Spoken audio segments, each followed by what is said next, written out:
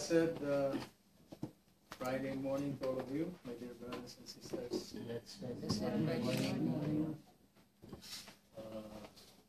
I missed my appointment with you last month. So siguro, babawiin ko na lang ngayon.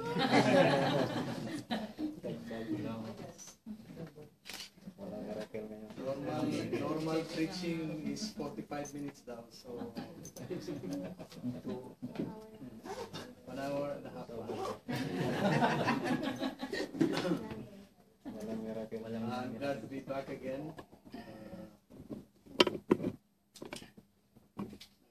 Short trip ko lang po ako sa Pilipinas. Nakaraang buwan. Very short one. 2 weeks. Napakaganda sa Pilipinas compared dito. Pilipinas, biitim yung buhok ko eh.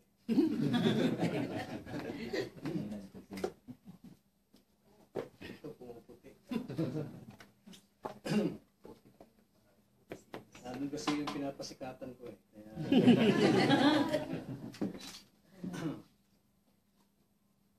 I will begin a series of study or sermons today.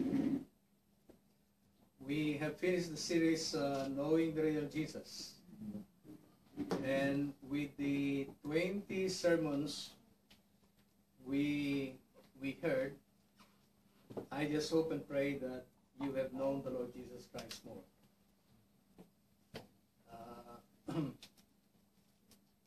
Now we will study the real gospel. There are 3 things the enemy of souls will counterfeit or has been counterfeiting: the real Jesus, the real gospel, and the Holy Spirit. These are the 3 things that Satan has been counterfeiting ever since, and we Christians must know who or which are the real things: the real Jesus, the real gospel, and the Holy Spirit. I will begin a series of sermons on knowing the real gospel. I have conducted this series, and it reached up to 30 sermons. So, meron po tayong sermon for the next 30 months. Okay. Knowing the real gospel. Bigay po nung kuhan, ating key verses. Now, brothers, I want to remind you of the gospel I preached to you. See, Paul has preached this gospel to the Corinthian believers.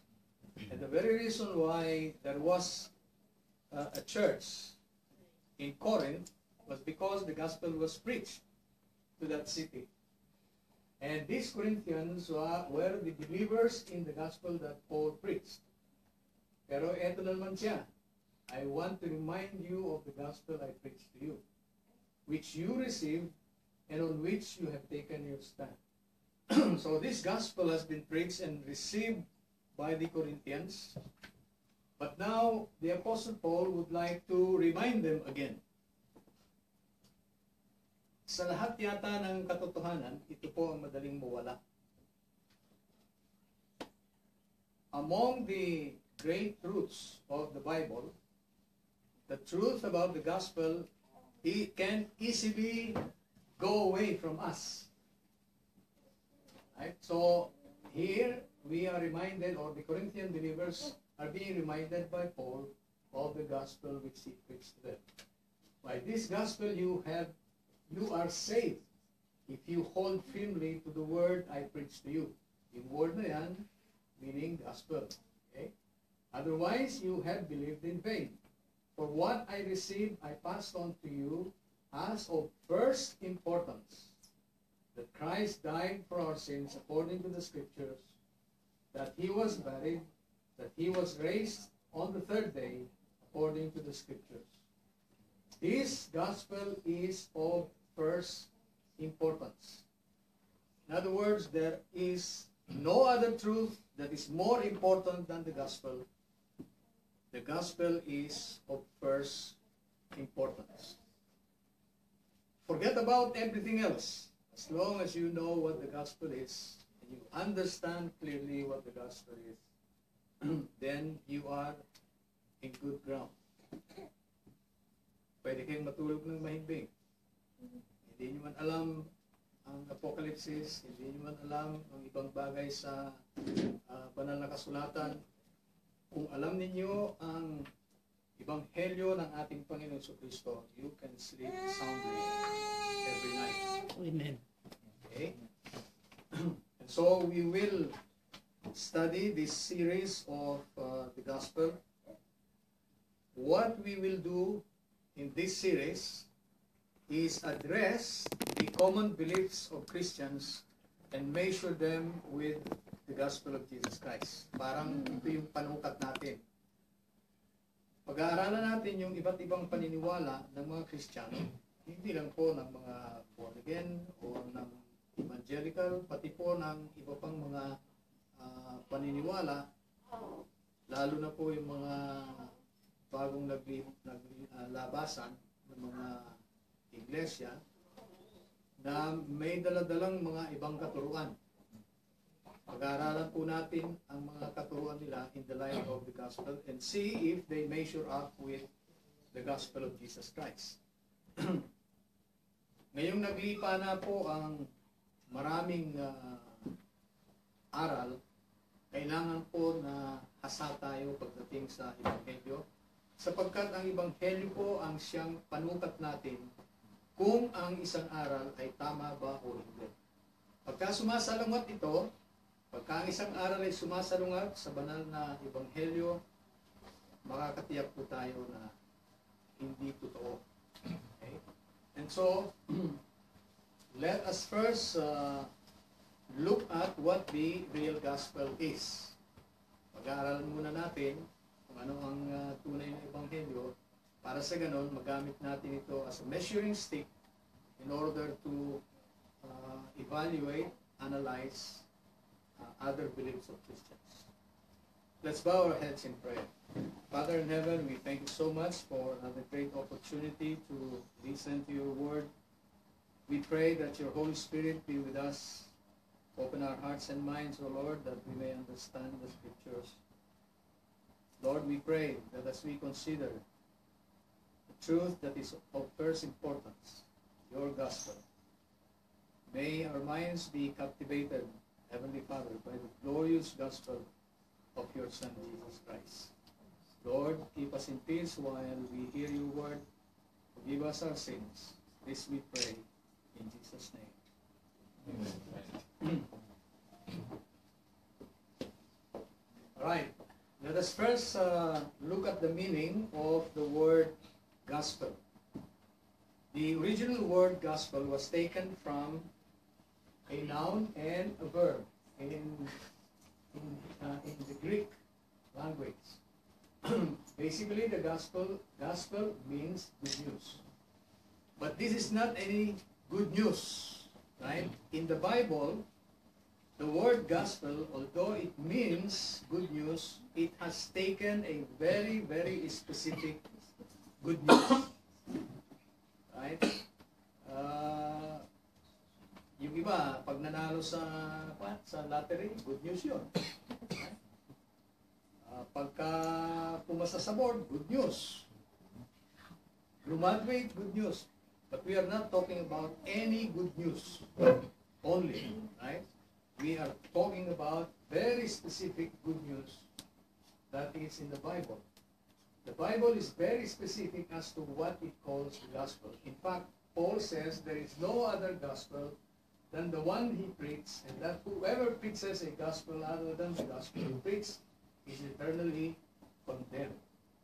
So, from these words of the Apostle Paul, we can say that the gospel has very specific meaning, because there is no other gospel according to the Apostle Paul. Right, according to our key verses, the gospel is of first importance. And the reason is because by this gospel you are saved. And we are talking about eternal salvation. Hindi lang po first stage, second stage na salvation. We are talking about the eternal salvation here. The salvation brought about by the gospel of Jesus Christ. Right, in this first lesson, we will learn what does the word gospel mean. Although may pahapyaw na tayo dito. What is the gospel about? There is only one gospel, but it is called by many names. And we will know these many names, the gospel, the same gospel is called in the Bible. What are the gospel's distinguishing characteristics that set it apart from other biblical truths? And this is the crux of our sermon today. Be able to distinguish the gospel from other truths in the Bible. Right.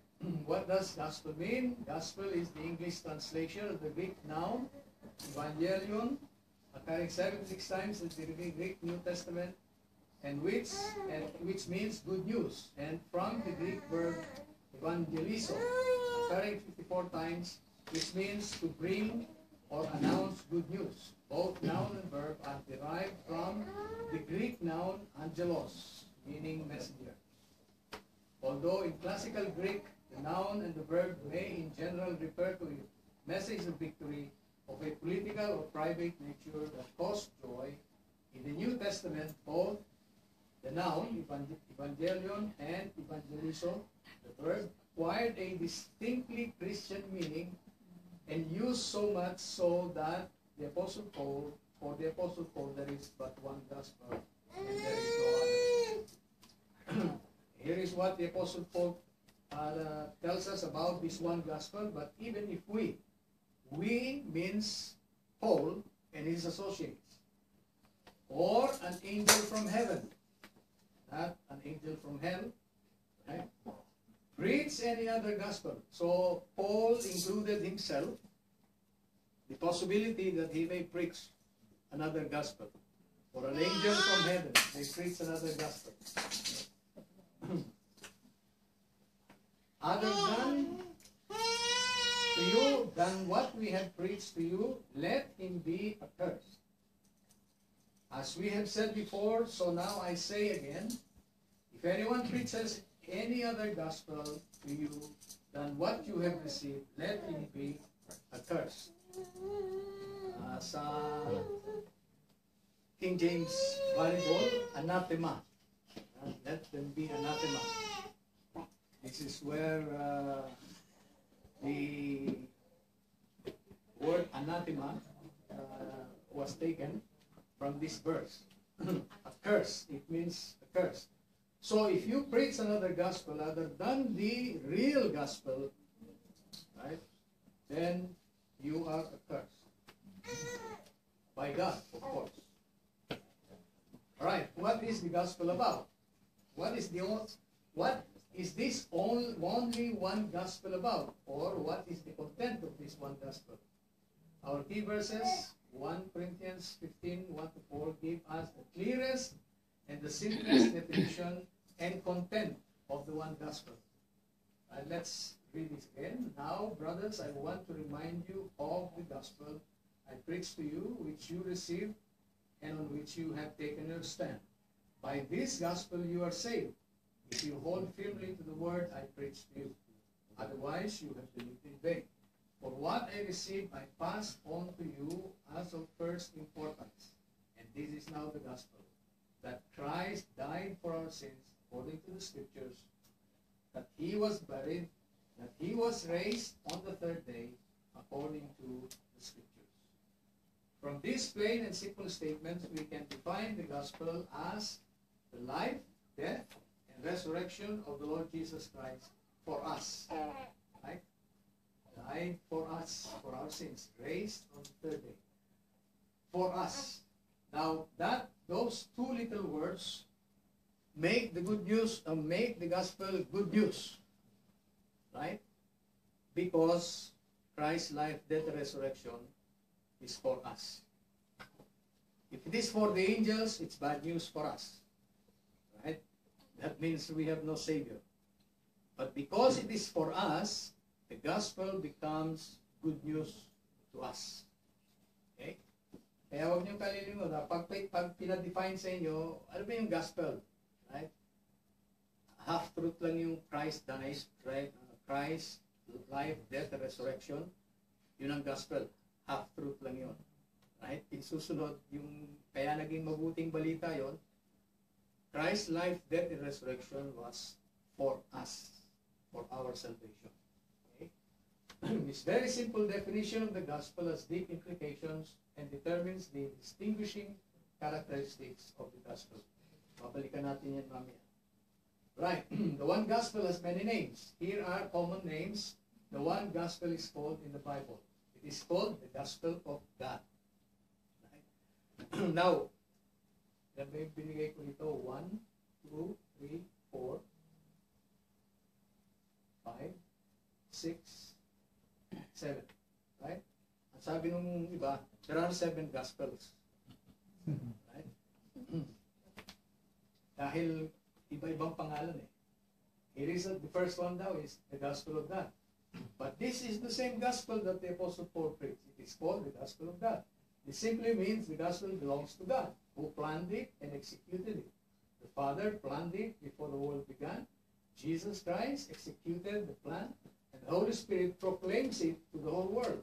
So yan ang role ng 3 persons ng Godhead sa gospel. Right? The Father planned it, Jesus Christ executed the plan, and the Holy Spirit now proclaims it to the whole world. Right? So that is why it is called the gospel of God. The gospel of Christ. This simply means the gospel is about Jesus Christ. His life, death, and resurrection for us. Kaya tinawag na the gospel of Christ. Now, it's also called the gospel of grace. This simply means the gospel is about the grace of God shown to undeserving sinners through Jesus Christ. If you read John 1:17, it says, the law came through Moses, but grace and truth came through Jesus Christ. Grace came through Jesus Christ. It could not have come through any other means except Jesus Christ. Talagang ang dinaanan ng biyaya ng Diyos ay ang ating Panginoong Jesucristo. Bakit? Siya lang kasi ang nagkatawang tao, nabuhay sa lugar natin, namatay sa lugar natin, at muling binuhay ng Diyos dahil tinanggap ng Diyos kung kanyang ginawa para sa atin. Wala pong ibang gumawa niyan maliban kay Jesus Christ. And through that, God has shown us His grace. Right, susunod, the gospel of the kingdom. Now, this simply means the gospel of God has a kingdom. Yun lang po ang ibig sabihin nun. Right? Hindi ibig sabihin na there is another gospel called the gospel of the kingdom. No, there is no other gospel. The gospel of the kingdom simply means the kingdom of God has a gospel. That one gospel that was preached by Paul.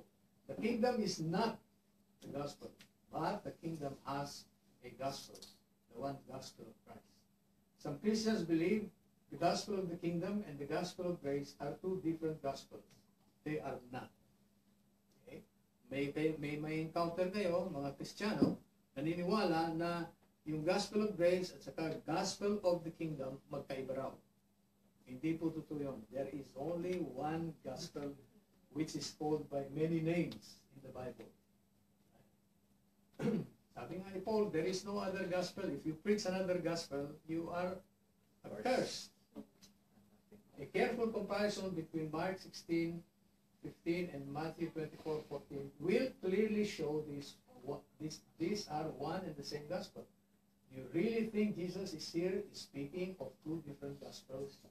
Sabi niya, and he said unto them, go ye into all the world and preach the gospel to every creature.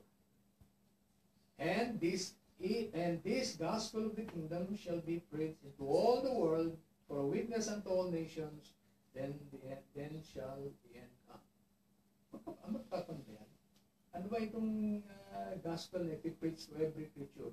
At itong gospel na ipipreach unto all nations. Magkaiba ba yan? Magkaiba ba yung to every creature at saka yung to all the nations. Right? Pareho po yan. The gospel, ito naman ang susunod. The gospel of the uncircumcision and the gospel of circumcision. This simply means the gospel was preached to the Gentiles, the uncircumcised, and the Jews, the circumcised. But contrariwise, when they saw that the gospel of the uncircumcision was committed unto me, that is Paul, as the gospel of circumcision was unto Peter. The next verse explains what verse 7 means. For he that wrought effectually in Peter to the apostleship of the circumcision, the same was mighty in me toward the Gentiles. So yung circumcision, yun ang mga Jews. Okay? At yung uncircumcision, yun ang mga Gentiles. In other words, the gospel was preached to both Jews and Gentiles. According to Romans 1, verse 16, I am not ashamed of the gospel of Christ, for it is the power of God unto salvation to everyone who believes, to the Jew first, and then to the Gentile. Okay? In other words, mayroong gospel na na-preach sa mga Jews. Una, but that same gospel was preached also to the Gentiles, who are called uncircumcised. The Jews were the circumcised. Yun ang distinction between Jews and Gentiles during the time of the Bible. Ang pagkakaiba nila, circumcised yung mga Jews, uncircumcised yung mga Gentiles. Now, it does not mean that the gospel was preached in the same manner or in the same context as it was preached among the Jews. The same context as in the Gentiles, magkaiba. Now, the Jews had a very elaborate context of their gospel because the shadows, the ceremonies, and the rites, symbols of the gospel of Jesus Christ was given to the Jews. So that when the gospel was preached to the Jews, it was preached in that context. Jesus Christ is the Lamb of God who takes away the sin of the world. Okay? Jesus Christ is the Passover. Jesus Christ, in other words, to the circumcision or to the Jews, the gospel was preached in their context, in their religious context. Whereas when Paul preached the gospel to the Gentiles, hindi na kailangan i-elaborate pa yung context ng mga Jews. Right? It was preached in the context of the Gentiles. Of course, the Gentiles know that they were sinning. And Paul preached the same gospel that was preached to the Jews in the context of the Gentile customs, traditions, doon naman niya i-preach. Okay? But it was the same gospel. The gospel of the life, death, and resurrection of Jesus Christ for our salvation. Okay? So, yan po yung mga iba't ibang pangalan. Right? 7 of them. Now, we come to the very important aspect of the distinguishing features of the gospel. What characteristics set the gospel apart? Ano yung mga characteristic na matatagpuan lang sa Ebanghelyo at hindi matatagpuan sa ibang katotohanan? Right? Since there is but one gospel according to Paul, it is imperative that we know its characteristics that distinguish it and set it apart from any other use in the Bible. The New Testament's definition of the gospel is very specific to the life, death, and resurrection of Jesus Christ for us. From this definition is derived the distinguishing characteristics of the gospel. In Romans 1:2-4, right, the gospel is regarding his Son. That is, his means the Father, regarding his Son, Jesus Christ our Lord. Because of the simplicity of this statement, its implications are often overlooked.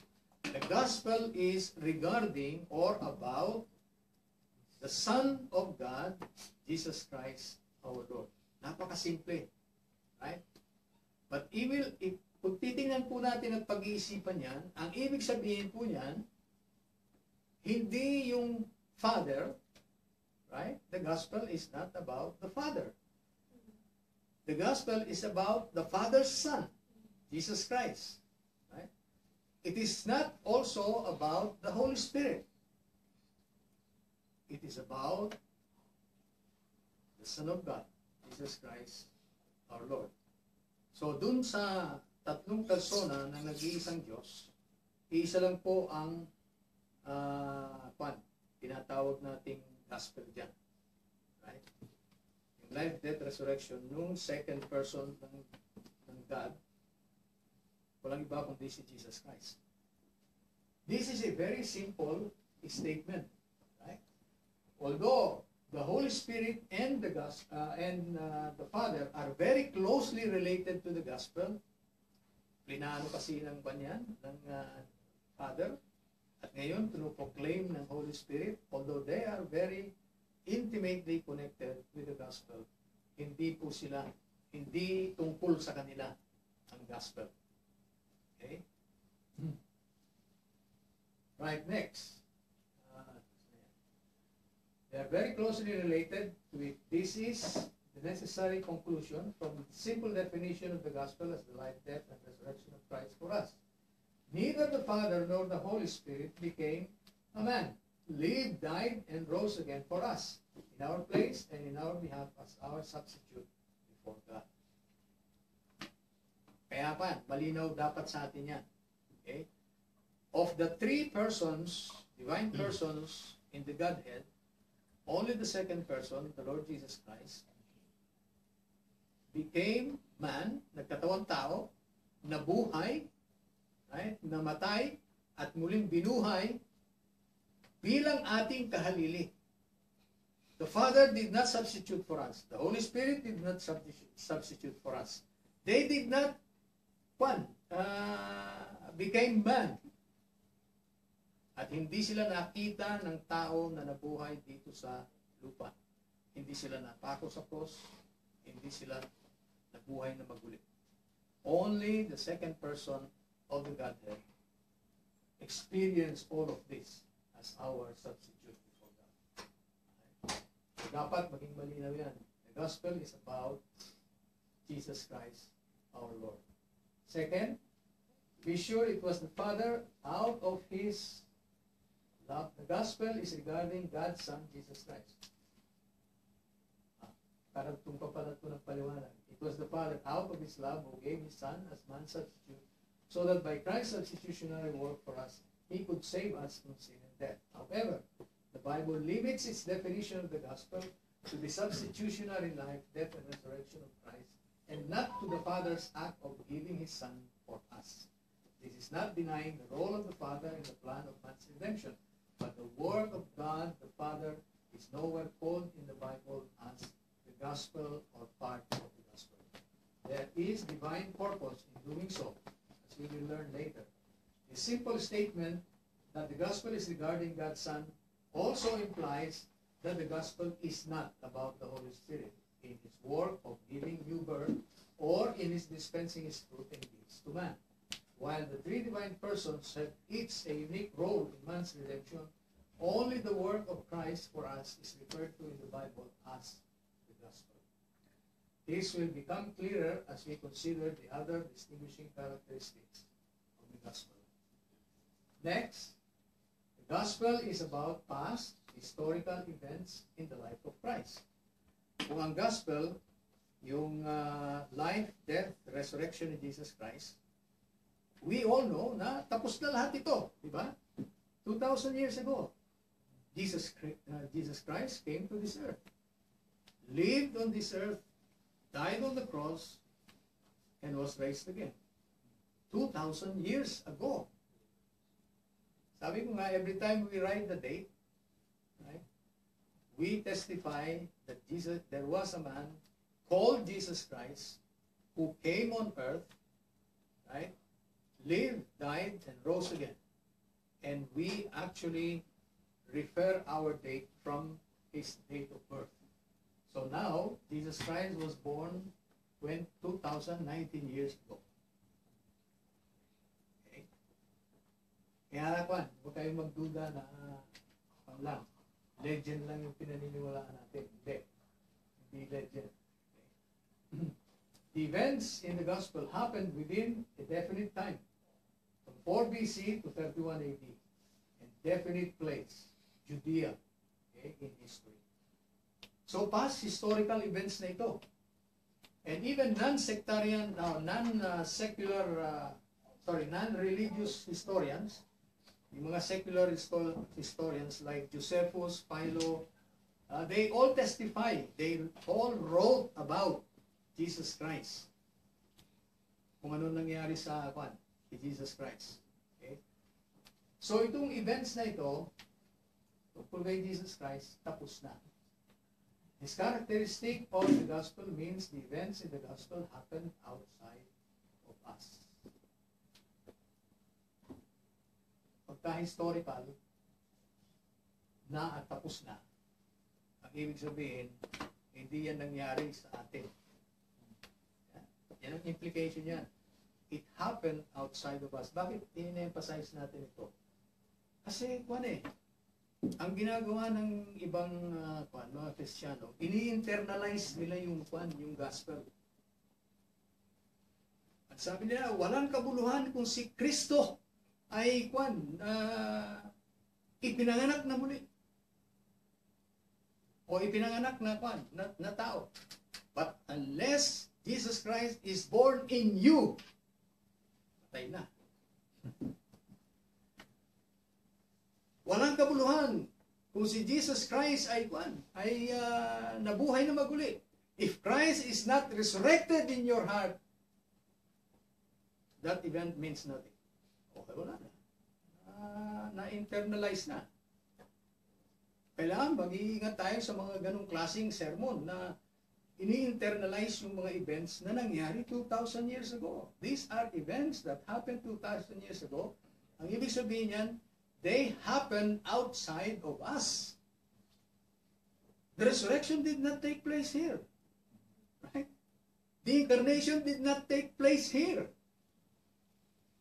Neither did it take place in you. Ito po ang mga historical events na nangyari outside of us. Hindi natin kailangang internalize ito. Iyan ang isa sa mga errors ng mga Kristiyano. They internalize the gospel. Right. Nothing that is happening inside us can be called gospel. The work of the Holy Spirit within us cannot be called gospel. Regeneration or new birth, conversion, sanctification, the fruit and gifts of the Spirit cannot be called gospel. And these are not called gospel in the Bible. Wala kayong mababasa sa Bible na tinukoy na gospel yung yan. This characteristic, that is, gospel is about past historical events, also means that nothing that is happening now or will happen in the future can qualify as gospel. All the works of the Holy Spirit that is happening now cannot be called gospel. The second coming, a future event, cannot be called gospel. The second coming is actually called the blessed hope of the church. Okay? So, anuman ang nangyayari ngayon, anuman ang mangyayari sa hinaharap, hindi natin pwedeng tawaging gospel. Why? Because the gospel has a distinguishing mark that it is about past historical events in the life of Christ. Right? Pangatlo, the gospel is about the finished work of Christ. When he had received the drink, Jesus said, "It is finished." With that, he bowed his head and gave up his spirit. Jesus' mission in coming down to earth was to seek and to save the lost, and to give his life as a ransom for many. Jesus did not go back to heaven with unfinished tasks. When God the Father resurrected Jesus from the dead, it was God's acceptance of Christ's finished work. The resurrection was God's signature of approval that the work of salvation is finished. This characteristic of the gospel means the events in the gospel were done and finished.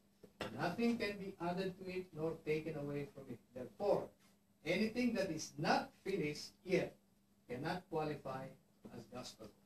The ongoing work of the Holy Spirit in man cannot be called the gospel or even part of it. The Spirit's work of regeneration and sanctification, which is ongoing among believers, cannot be called the gospel. Unfortunately, many Christians call this the gospel also. Part ng salvation kasi. Right? To many Christians, regeneration and sanctification. Regeneration means the Holy Spirit's giving us a new birth or new nature. Right? Sanctification means you are being sanctified. You are growing as a Christian. Yung po ang ibig sabihin ng sanctification. If you make regeneration and sanctification part of what the Bible calls salvation, then, right, ang gagawin mo, isasama mo rin ito sa gospel. Regeneration, sanctification. Wala na yung tunay na gospel. Meron ka lang ibang gospel pagka isinama mo yan. Okay? Tungkol yan sa finished work of Christ. Now, the work of regeneration, the work of sanctification, right, sa mga believers, hindi po natatapos yan ngayon. Right? Hindi natapos yan nung nakaraan. It is ongoing and will only be complete when Jesus comes again. Malinaw yan kay Paul. Philippians 1:6 says, He who has begun a good work shall carry it to completion in the day of our Lord. Okay? Alright, pang-apat, the gospel is about the perfect and complete work of Christ. Hindi lang tapos itong work na ito na dinidescribe sa gospel, hindi lang natapos, it is also perfect and complete. Right? During the days of Jesus' life on earth, He offered up prayers and petitions with fervent cries and tears to the one who could save Him from death. And He was heard because of His reverent submission. Son though He was, He learned obedience from what He suffered. And once made perfect, He became the source of eternal salvation for all who obey Him. Now, may mga pilosopo naman, Jesus Christ was once made perfect. Before He was made perfect, that means He was imperfect. Yun ang sabi nila. Ang ibig sabihin ng perfect dito, kinumpleto. Right? Yung trabaho niya, nag-umpisa sa incarnation, meaning taking up the human body, dun sa womb ni Mary, dun nag-umpisa na ng trabaho niya. And that work of salvation was completed at the cross. As far as Jesus is concerned, yun ang part niya. Right? Until the cross, until His death on the cross. When He died on the cross, ang ibig sabihin, yung work niya na complete. It does not mean that yung work niya imperfect, right? Kaya lang naganap yung work niya na kompleto when He died on the cross. That is the meaning of once made perfect. Right? Jesus' work of salvation was not only finished but also perfect and complete. Anything imperfect or incomplete cannot qualify as the gospel. This characteristic of the gospel means anything happening in man which is imperfect and incomplete cannot be the gospel. Man's good works, though done in the power of the Holy Spirit, is imperfect at best. The new birth, the new life of the believer, sanctification, etc. Philippians 1:6 says, God's work in us has begun, but will be brought to completion at the second coming of Jesus Christ. So make no mistake, before Jesus Christ comes the second time, do not ever claim that you are perfect already and you are complete in yourself. No. Right? Naabutin lang natin yung perfection and completion at the coming of Jesus Christ. Okay, so yan ang fourth characteristic, the fifth. The gospel is about the final, unrepeatable work of Jesus Christ. Sa magandang identifying characteristic ng gospel. Nor did He enter heaven to offer Himself again and again, the way the high priest enters the most holy place every year with the blood that is not his own. Now remember, we had studied that yung shadow o yung anino ng mga ginawa ni Jesus Christ, yung mga anino sa Old Testament, yung pag-aalay ng animal sacrifices every day, and then once a year, yung high priest, meron siyang seremonya in order to cleanse Israel from the sins they had committed for the entire year. Right? Yung nakaraang, kung tawagin nila yung Day of Atonement. Okay? Ang ginagawa ng priest, high priest, nung panahon na yon ng Israel, every year niya ginagawa yun. Every year, day in, day out. Over the 1,500 years of history of Israel, inuulit-ulit nila yun. Every year. Right? Pero ang sabi dito, si Jesus Christ. Right? Otherwise, sabi niya, but He, Jesus Christ, has appeared once and for all. Yan. Once. Ibig sabihin ng once and for all time. At the culmination of the ages to do away with sin by the sacrifice of Himself. So Christ was once offered to take away the sins of many. Jesus' work of salvation was final and unrepeatable. It happened once and for all, never to be repeated again. Yung shadow, yearly nila ginagawa yan. Right? Yung pagpasok sa most holy place. Pero si Jesus Christ, minsan lang siya pumasok dito. Amen. Once and for all, after He sacrificed Himself, He entered the most holy place in heaven. Once and for all. Kaya itong ginawa ni Jesus Christ, hindi na po uulitin ito kailanman. Once and for all lang ito. This characteristic of the gospel means anything that is not final but being repeated over and over again cannot be the gospel. So malinaw, yung pong new birth, hindi yan gospel. Right?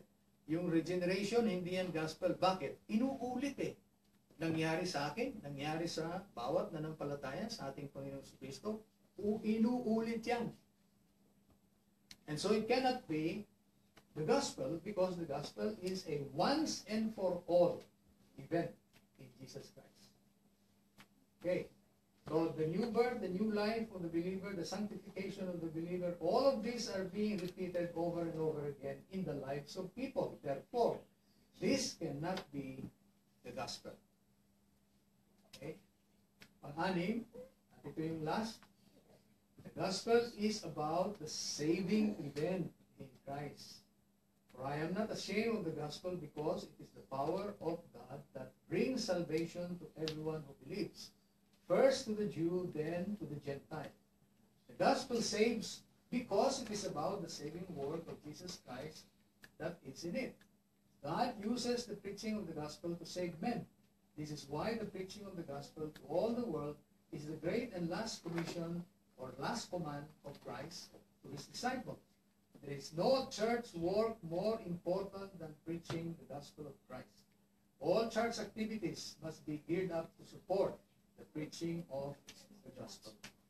In conclusion, we have seen the distinguishing characteristics of the gospel that make it unique among all the messages in the Bible. One of Satan's last deceptions is to corrupt the gospel of Christ, because in so doing, he can deceive many to believe in another gospel and be lost. Therefore, let's beware. Ito po ang pinakamahalagang characteristic. Right? It is saving event. Ibig sabihin nito, nandun nakapaloob po sa Ebanghelyo ng ating Panginoon ang mabuting balita ng kaligtasan ng isang tao. Kung nandun sa gospel, ang balita tungkol sa kaligtasan ng tao, and the gospel is of first importance, ano sa palagay nyo ang sisiraing, pipiliting siraing una ni Satan? Satanas. Siyempre, ang sisirain niyang una, ang ikukorrupt niyang una, eh yung first importance. The gospel. Yun ang iko-corrupt niya. So don't wonder na marami pong naglipa ng corruption ng gospel ngayon. I'm not talking about the corruption of the gospel outside the Christian church, but inside the Christian church. Marami nang itinuturong gospel daw, pero hindi naman. Now, dapat pa nating malaman na dahil ang gospel ang siyang pinakamahalaga sa lahat, dapat ang focus ng church nasa gospel. Okay? Dapat ang focus ng mga preachers nasa ebanghelyo. Dapat ang focus ng ating pong mga Bible studies nasa ebanghelyo. Diyan dapat nakafocus. Pagka nakafocus kayo sa iba, out of focus kayo. At pag out of focus kayo, ibig sabihin, yung gospel malabo sa inyo. Ibig sabihin din, hindi yung gospel ang first importance sa inyo. Ang sabi, yun daw malapit sa puso mo, yun ang doon ka nakafocus. Di ba? Totoo yan. Yung ating mga may bahay, yan ang malapit sa puso natin. Yung attention natin nakafocus sa kanila.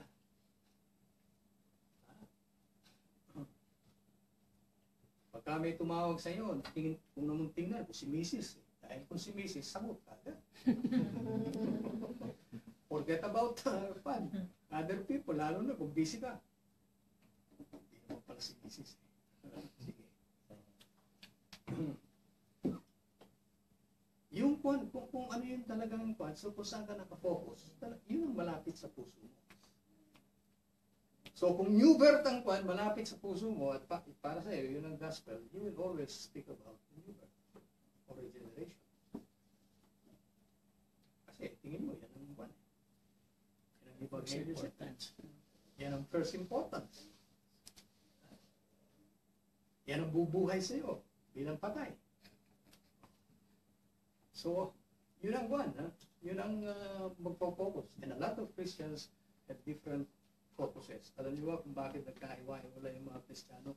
Yung isang church, nag-focus siya sa church. Nauwi, dahil naka-focus siya sa church, nauwi. Salvation by becoming a member of the church. Yun ang salvation niya. Kung hindi ka member ng church, sorry, wala kang salvation. Nag-focus siya doon.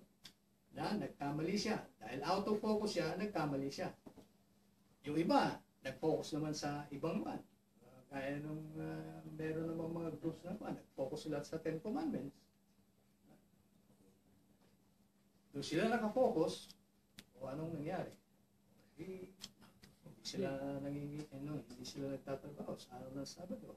Kahit offeran mo yan ng 50,000 reals per month, hindi niya tatanggapin kung may trabahong Sabado.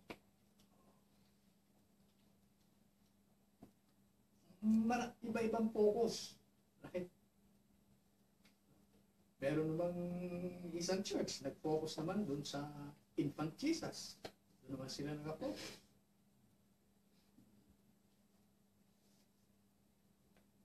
Parang hindi na lumaki si Jesus Christ.